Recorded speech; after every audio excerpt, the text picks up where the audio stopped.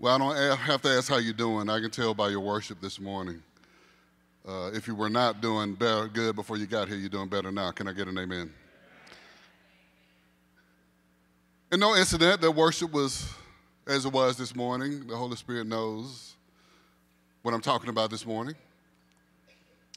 But first, I want to say, after giving all glory to God, Jesus, my Lord and Savior, my everything, and my prayer today that He is that for you as well. Can I get an amen? And if He's not, there will be opportunity at the end for you to make Him so. Can I get an amen? But first, I already had one person this morning ask me, where's your wife? Church, you know what? My wife is in Wilmington, North Carolina with her family. She still loves me.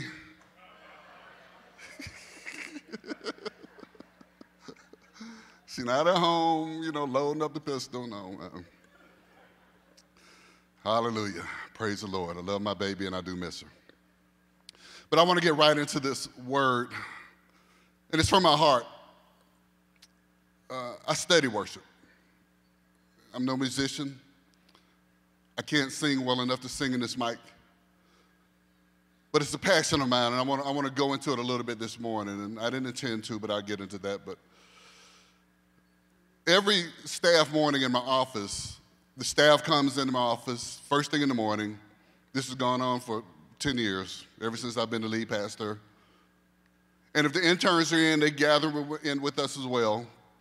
And we have a time of first thing in the morning, 9 a.m. Anybody else want to come in, join in? Some of you have, just come on in. It's all right. Devotion. Often it's exhortation. Often it's a worship song, and we pray. And we rotate with who leads it. And Tuesdays, I was doing Thursday, but now that the interns are in, I changed to Tuesday because I always want them in front of me while I'm there to get as much time with them as possible. So I changed myself to Tuesday. So the last Tuesday, I led devotion. And I was running late from home, and my goodness, I hadn't prepared, and I just flipped over one of my favorite devotionals. You might want to write it down. It's by A.W. Tozer. It's Tozer on Christian leadership. And I went to that day for that devotional, and out of that, I went in the office early, and out of that, I began to remember some things and contemplate some things. And so when I sat down with them, I didn't just read them a devotional. I began to share some of my personal experiences and perspectives from my heart on the subject of that morning's Tozer reading. I was going to begin a new series this morning, Famous Last Words, talking about the words of Christ. But the next day after that devotional, some of the creative staff came in and they said, Pastor, that was good. Why don't you share that Sunday? So, plus they needed some scheduling things. I said, okay. And so it was about a 20-minute devotional, but it turned into about an hour and a half message. So you ready?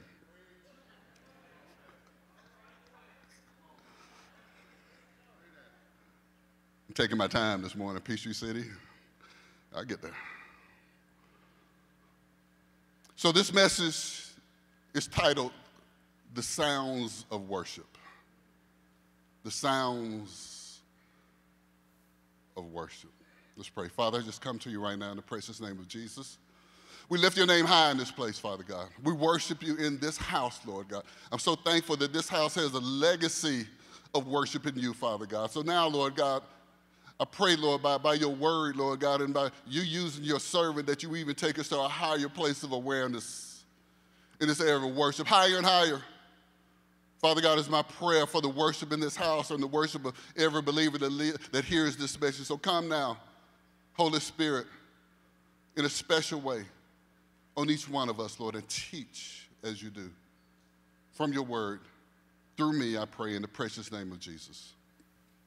I want to begin this morning's message in a different way. We got my goodness, worship team that's off the charts. But I'm gonna play a worship song, and it's a song that I actually played last Tuesday morning in that worship at the beginning of this, because it's a song, I'll tell you about it in a minute why it's special. Go ahead and play that song, and you're familiar with it.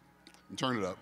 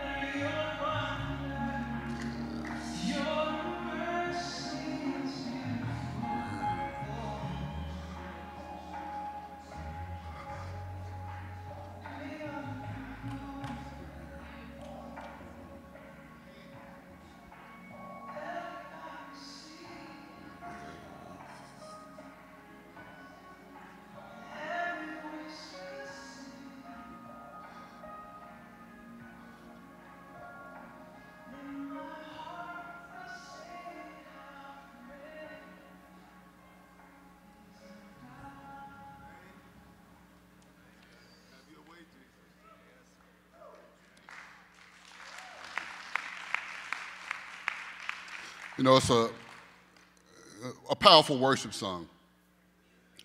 But what's more powerful, what more personal for me is the monumental place that that particular worship team has in my personal experience in worship. The band is called Maranatha. And it's a band that's all men. It was a choir that's all men. And it was the worship team of a men's awakening movement. I know it's not Father's Day, but I'm going to go here because this is the moment. A men's awakening movement that was called Promise Keepers. And it was founded, it was a movement that was founded in 1990 by Coach Bill McCartney, who was then the head football coach of the University of Colorado Buffaloes. Coach Bill McCartney, Coach Bill, just got a little testimony behind it.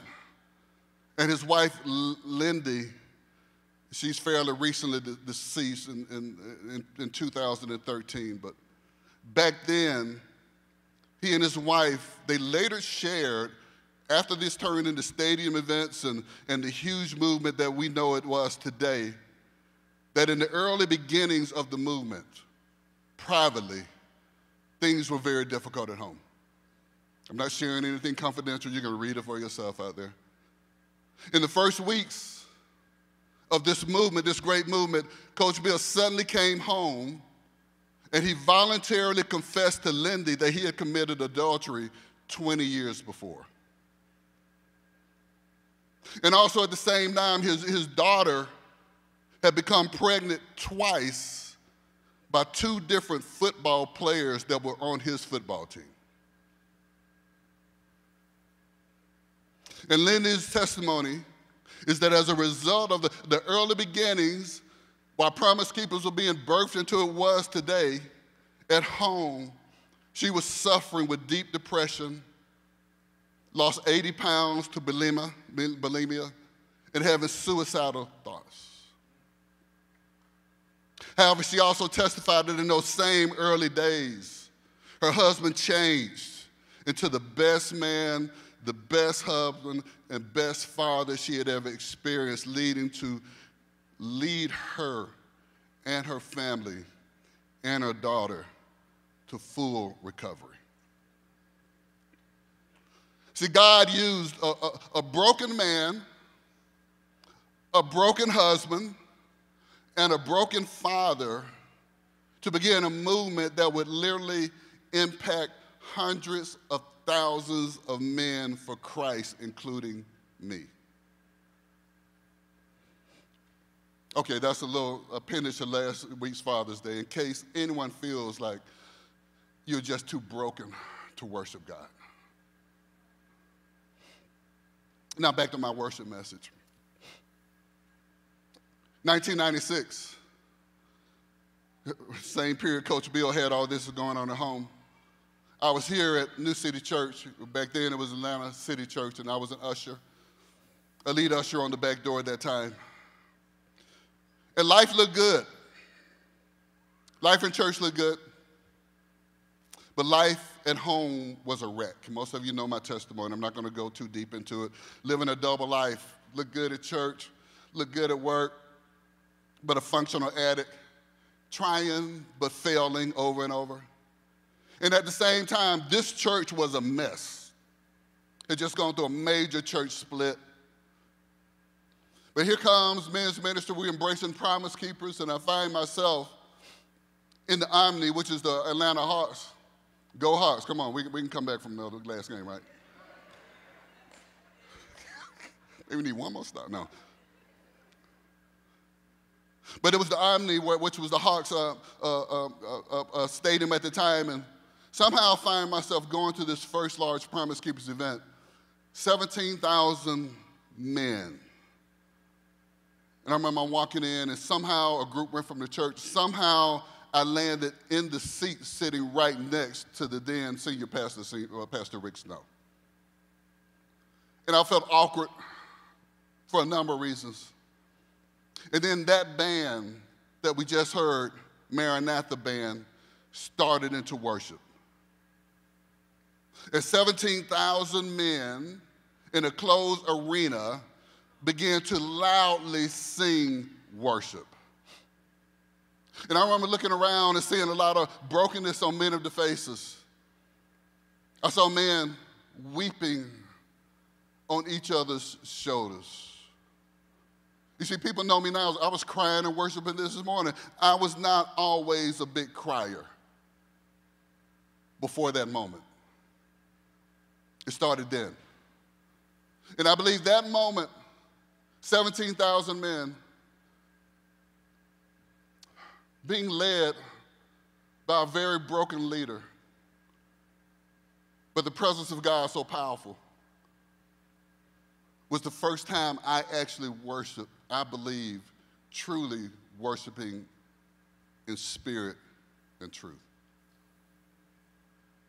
And then a very few weeks later came my deliverance and my coming home a better man, a better husband, and a better father. Mind you, I was sitting in those back seats but a lead usher in the church. But just a few months later, things began to accelerate, and the next thing you know, I find myself an assigned leader of a bus. We took busloads of men up to an event in Washington. You got that picture, go ahead and put it up. In Washington, D.C., they got that slide. I was there. I was about 2/3 of the way up on the right. For real. In front of the Smithsonian, kneeling, worshiping with I don't know how many hundreds of thousands, with pictures of my family spread out on the lawn, making promises to them that I've never broken to this day. Feeling that, watering the lawn with tears.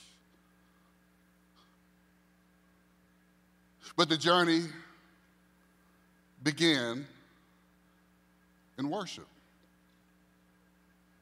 1996 in the Omni with 17,000 men. Yes, there was a song. We heard a powerful song, but I'm here to tell you this morning, and I want to teach you this morning, that there was a song, but there was something before the song.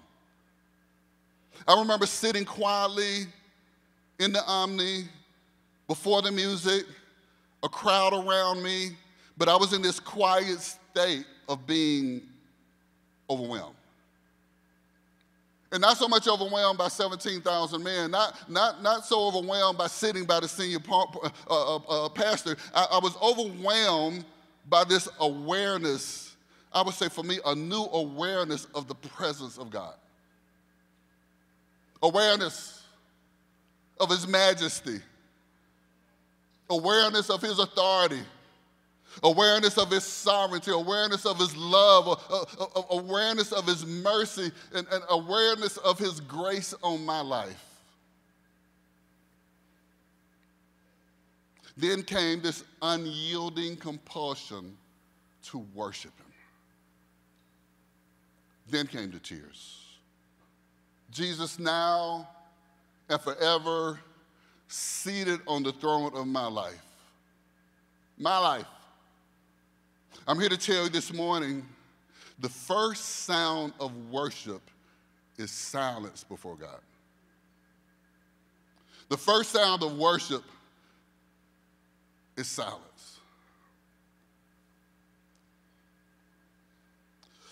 Let me go back to that morning with the staff and interns. Told you to start in the book of Habakkuk 2, 18 through 20. And I read, it says, "What profit is the image that its maker should carve it, the molded image, a teacher of lies, that the maker of its mold should trust in it to make mute idols? Woe to him who says the wood awake, to silent stone arise, it shall teach. Behold, it is overlaid with gold and silver, that's anything man-made. Yet in it there is no breath at all." Listen to verse 20, "But the Lord is in His holy temple. Let all the earth keep silence before Him."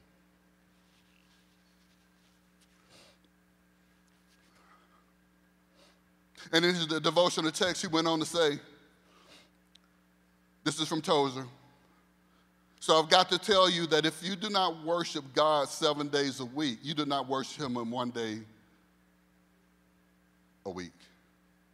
There's no such thing known in heaven as Sunday worship unless it is accompanied by Monday worship and Tuesday worship and so on.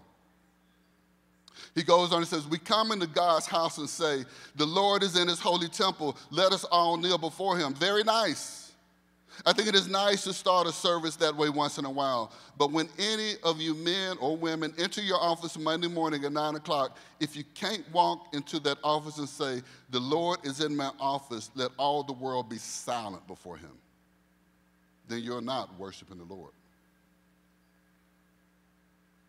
I looked at the interns that morning. See 2 of them over here. What the rest of y'all? Raise your hand. Where are they? Interns, stand up. The ones that are here. Little Summer Peachtree City. Come on, don't be bashful. There's 7 of y'all somewhere. Why y'all sitting there like? See, they want to get up and help me preach. I don't know what the rest of them are. It's 7 total anyway. What the rest of your bunch? Shooting hooky? Yeah. I told the interns, y'all can sit down, thank you. They know they're cute. They just want to stand up and do it.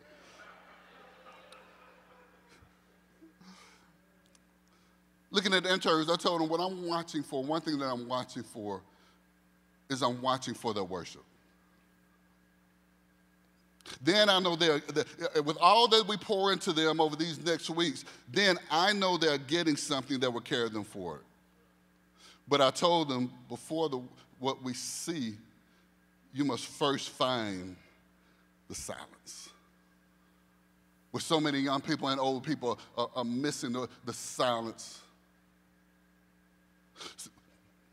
When we enter into worship on Sunday morning, our traditional church way is to wait for the band to crank up, wait for the song, preferably one I really like, and then, as we say, we get our worship on.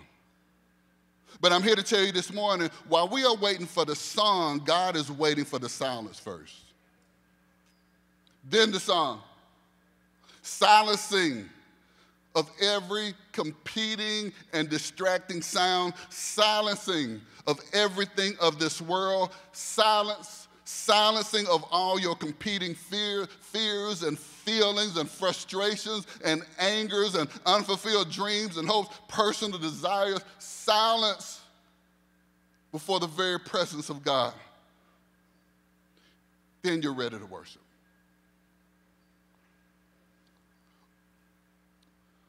There's an incredible moment in the book of Revelation. How many know I love the book of Revelation? So we're going there again. Book of Genesis, the book of Revelation, everything in between is just connecting one to the other. It's all God. But there's an incredible moment in the book of Revelation that when I hit it, it always rivets me. But leading up to that moment, leading up to the Apostle John first sees a vision of the throne room of God. And then he sees what he describes as a lamb in the midst of the throne. I want to go there, Revelation chapter 5 this morning. Come on, let's go there together. Revelation chapter 5. I'm going to read the whole chapter. And John said, and I saw in the right hand of him who sat on the throne a scroll written inside and on the back, sealed with 7 seals. Then I saw a strong angel proclaiming with a loud voice, who is worthy to open the scroll and to loose its seals? And no one in heaven or on the earth or under the earth was able to open the scroll or to look at it. So I wept much, John said, because no one was found worthy to open and read the scroll or to look at it. But one of the elders said to me, do not weep. Behold, the Lion of the tribe of Judah, the root of David, has prevailed to open the scroll and to loose the 7 seals. That would be Jesus. And I looked, and behold, in the midst of the throne and the 4 living creatures, and in the midst of the elders stood a lamb as though it had been slain. In other words, still carrying the scars of the cross. Having 7 horns and 7 eyes, which are the 7 spirits of God sent out into all the earth. Then he came and took the scroll out of the right hand of him, the Father, who sat on the throne. Now when he had taken the scroll, the 4 living creatures and the 24 elders fell down before the Lamb, each having a harp and golden bowls full of incense, which are the prayers of the saints. And they sang a new song, saying, you are worthy to take the scroll and to open the seals, for you were slain and have redeemed us to God by your blood out of every tribe and tongue and people of nation, and have made us kings and priests to our God, and we shall reign on the earth. Then I looked and heard the voice of many angels around the throne, the living creatures and the elders, and the number of them was 10,000 times 10,000 and thousands of thousands, saying with a loud voice, "Worthy is the Lamb who was slain to receive power and riches and wisdom and strength and honor and glory and blessing, and every creature which is in heaven and on the earth and under the earth, as such as in the sea, and all that are in them, I heard saying, blessing and honor and glory and power be to him who sits on the throne and to the Lamb forever and ever." Then the four living creatures said, "Amen," and the 24 elders fell down and worshiped him who lives forever and ever. What a scene. He said, and then after that, I'm going to show in chapter 6, John watches as the Lamb proceeds to break open the seals on the scroll, the 7 seals, one by one. And the first 6 seals unleash unprecedented judgment on the earth. And this is known as the period of tribulation. You still with me? That many theologians believe we are in, and I lean to agree. Then in chapter 7, when the 7th seal is broken, John sees an innumerable mass of people standing before the throne of God. And by the way, I want you to go back and read that chapter 6 on your own, and where I land is somewhere between the 1st and the 4th seal. Really somewhere between the 3rd and the 4th, but no time for that right now. Talk to Dr. Willie if you need some help. Then in chapter 7, when the 7th seal is broken, John sees this huge mass of people standing before the throne of God. These are what is known as the raptured ones. Some theologians say to be pre-tribulation, some say post-tribulation, but what I'm seeing now, I lean to post-tribulation. Rapture. Let's read it, chapter 7, talking about worship. Chapter 7, verse 9 through 17. After these things I looked, and behold, a great multitude, which no one could number, of all nations, tribes, peoples, and tongues, standing before the throne and before the Lamb, clothed with white robes and with palm branches in their hands, and crying out with a loud voice, saying, "Salvation belongs to our God who sits on the throne and to the Lamb." And all the angels stood around the throne, and the elders and the 4 living creatures, and fell on their faces before the throne and worshiped God, saying, "Amen, blessing and glory and wisdom, thanksgiving and honor and power and might be to our God forever and ever. Amen." Then one of the elders answered, saying to me, "Who are these arrayed in white robes, and where did they come from?" And I said to him, John said, "Sir, you know." So he said to me, "These are the ones who come out of the great tribulation, and washed their robes and made them white in the blood of the Lamb. Therefore they are before the throne of God and serve him day and night in his temple. And he who sits on the throne will dwell among them, and they shall neither hunger anymore nor thirst anymore. The sun shall not strike them, nor any heat. For the Lamb who is in the midst of the throne will shepherd them and lead them to living fountains of waters, and God will wipe away every tear from their eyes."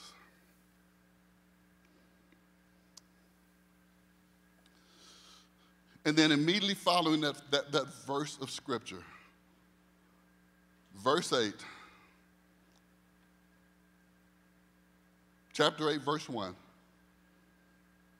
Following this incredible gathering of redeemed humanity before the throne of God came the verse, the moment that always captures me. Revelation 8:1, one verse. When he opened the 7th seal, there was silence in heaven for about half an hour. Imagine that. Imagine that. Thousands and thousands, hundreds of thousands, angels, redeemed men, standing before the throne room of heaven. And when he opened the 7 seals,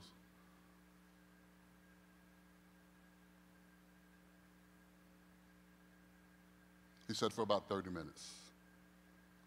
I want you to put yourself there. In fact, let me give you a little Bible revelation. If you are a born-again Christian, you will be there.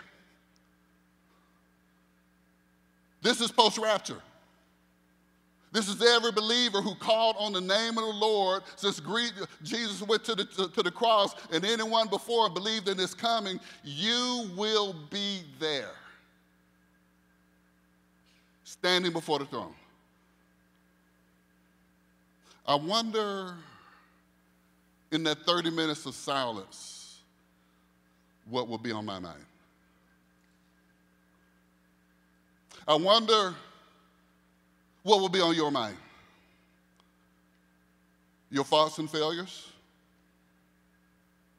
your trials and troubles of this world, race, politics, the rest of the list? I don't think so. I don't think so.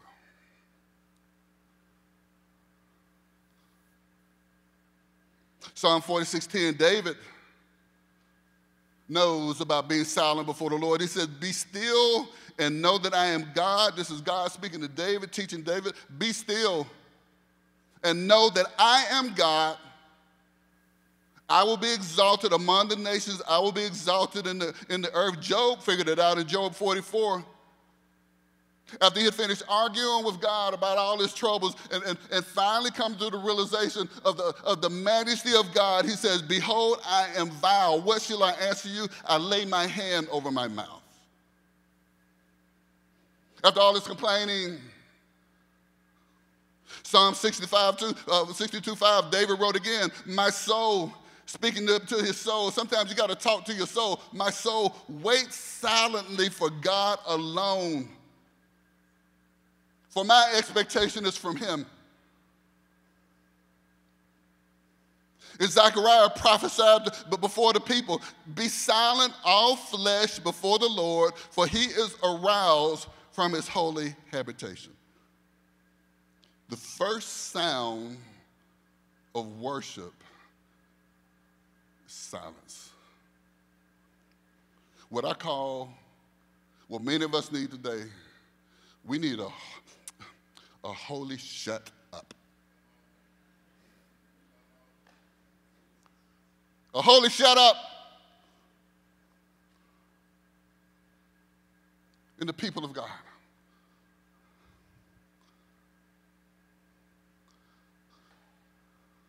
Let me share one more perspective. This isn't a series, so I got to get it all now.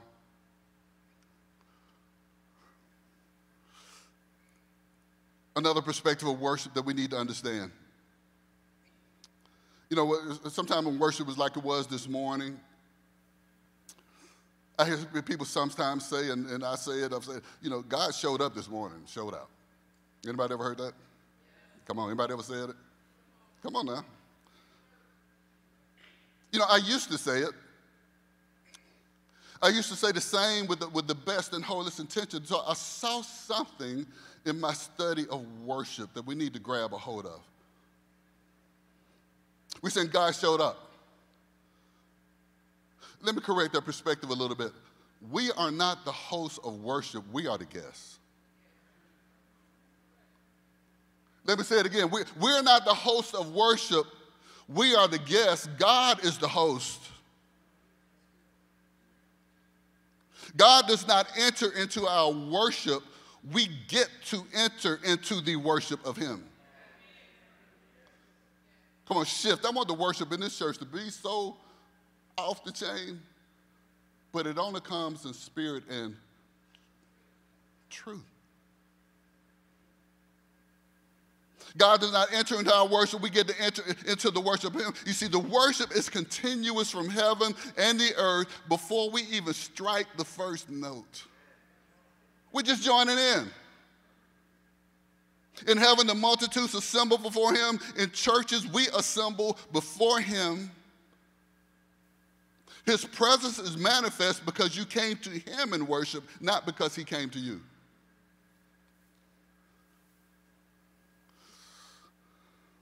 Because you presented yourself before him to worship.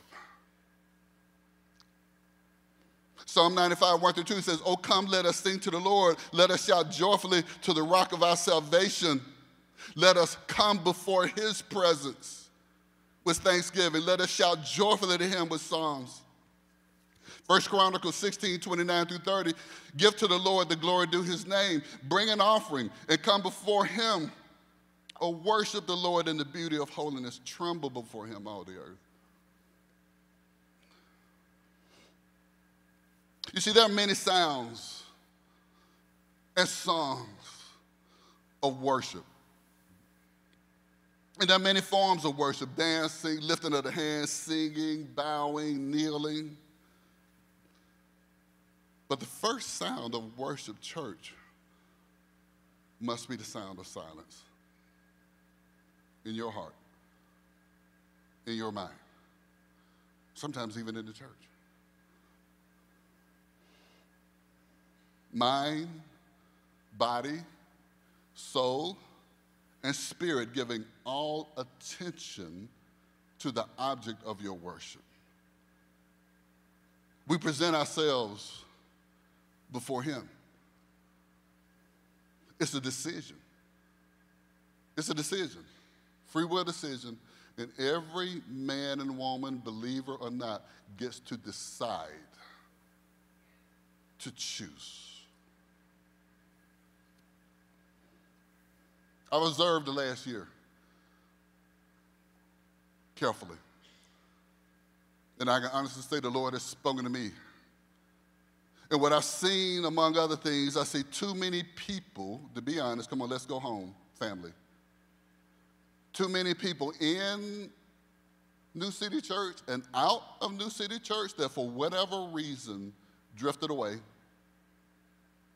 resigned, quit, withdrawn. And in the vast majority of those cases, what is lost is not necessarily a loss of belief in Jesus as much as a loss of awareness.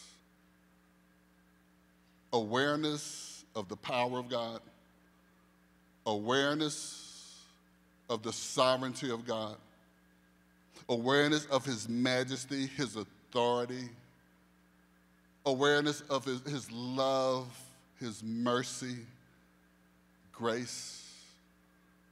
Awareness that no matter what you see on the news, no matter what your coworkers say, no matter what you experience, God is having his way on the earth right now.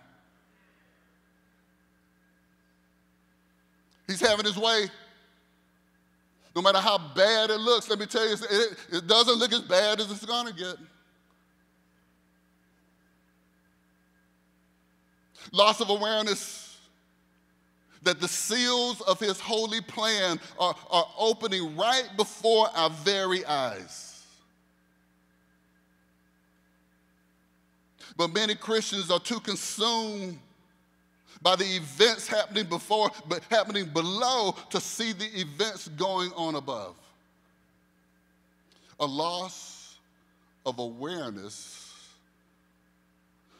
of what God is doing. And when you lose that awareness of what God is doing, you will not properly, as a believer, process what's going on below. And what's inevitably follows when you lose that loss of awareness of the extreme, unstoppable, sovereign, overriding power of God, you lose the preciousness of worship. And many believers, and I know some, have allowed the trials and failures and sins of this world, and sometimes the failures in the church, to steal away from them the awareness of what God is doing today.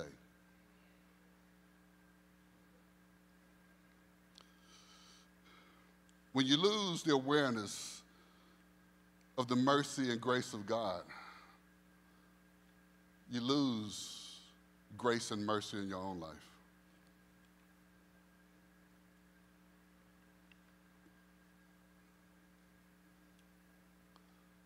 And you will be standing before that throne with all of the redeemed if you love Jesus. What will be on your mind then? In that 30 minutes of silence.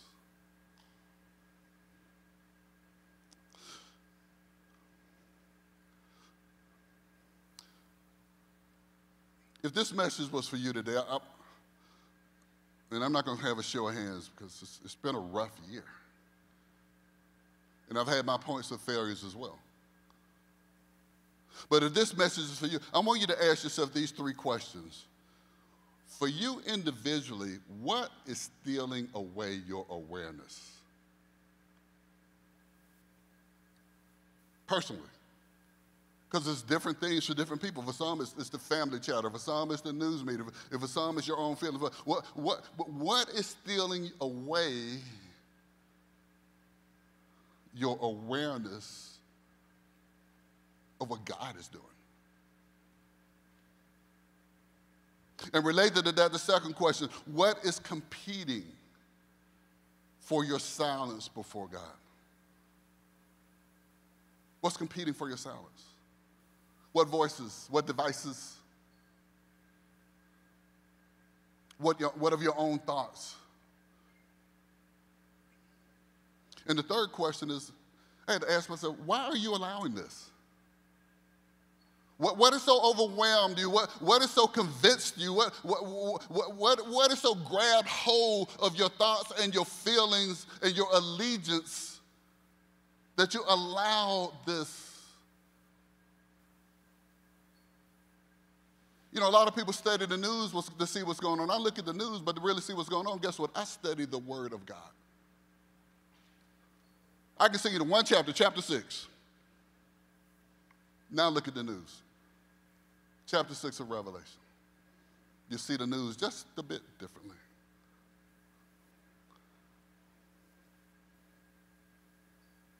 Revelation 8:1. When he opened the seventh seal, there was silence in heaven for about half an hour. And after that, if you go to your Bible, it wasn't straight into worship. They were quiet before God. Because now that the unredeemed had been raptured, removed from the earth, God was about to pour out the fullness of his vengeance on everything that does not believe upon the earth. And they stood silently before him, the redeemed. John says, saw 30 minutes of silence. What'll be on your mind?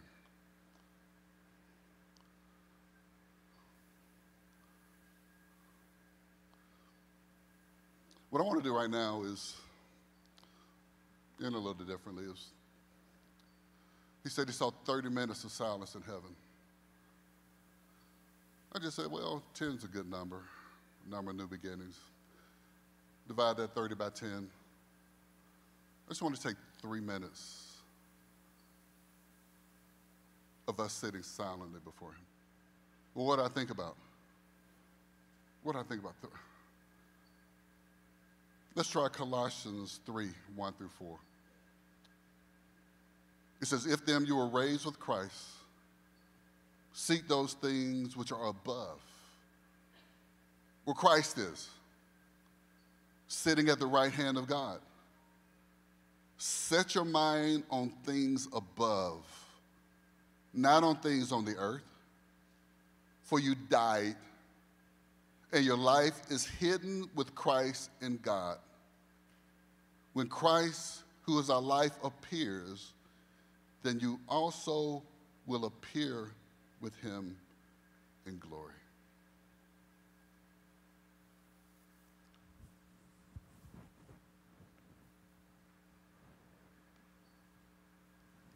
Three minutes.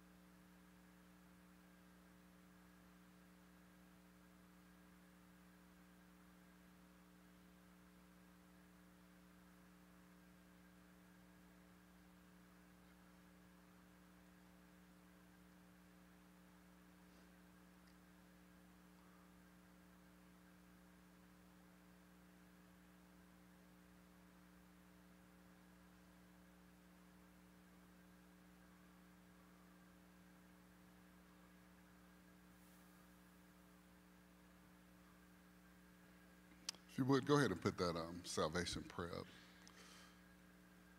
Come on, let's all stand.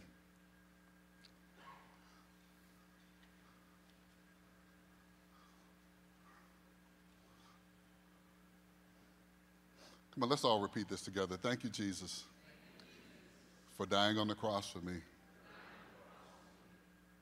I know that I am a sinner,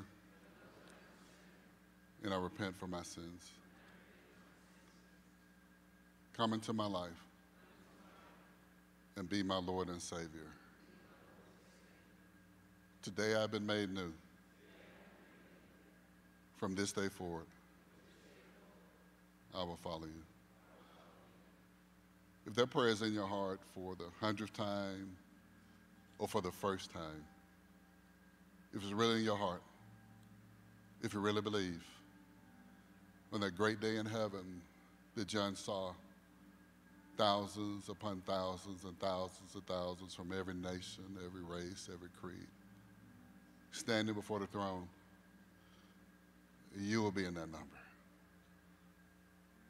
Thank God. But right now, here we are. In the meantime, waiting for that great day of the Lord. And all he asks us to do, serve him now and worship him now in spirit and in truth. Amen? Come on, let's worship together one more time, and then we'll see what happens.